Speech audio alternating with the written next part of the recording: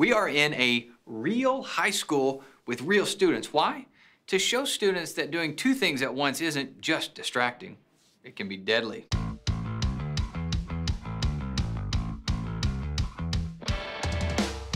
Excuse me, young lady. Would you like to volunteer for an experiment? Sure. Okay, sir. Sorry, ma'am.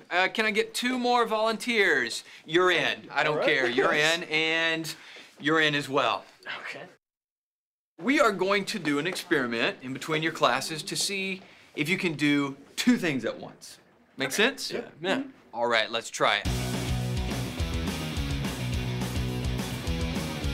Wow, you look good? Yeah. Okay, so you still think you can do 2 things at once? Yeah. Definitely. Yeah. You sure? Positive. Positive. Burger and fries, please. Cell phone, and you can use some lip gloss. Oh, and okay. put these on.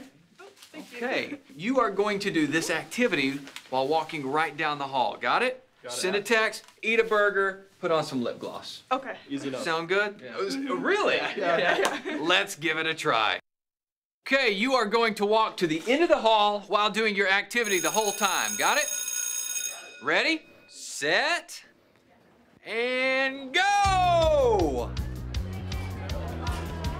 He's walking through, eating the burger.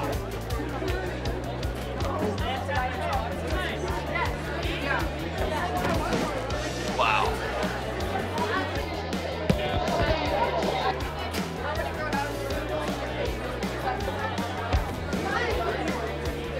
All right, guys, come on back.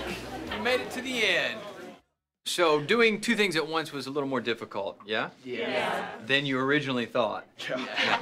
Well, imagine with me for a moment that this hallway is a road and you are a car. Everything you hit, what was hit, by the way? Who was hit? I was hit. Would have been hit by a car. That is scary.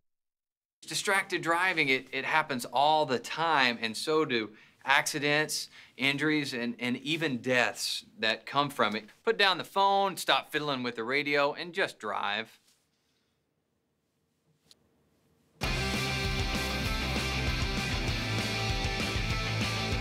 Good job, guys. Hey, good work, seriously. Thank you for being a part of it. That was awesome. You got a little something right there?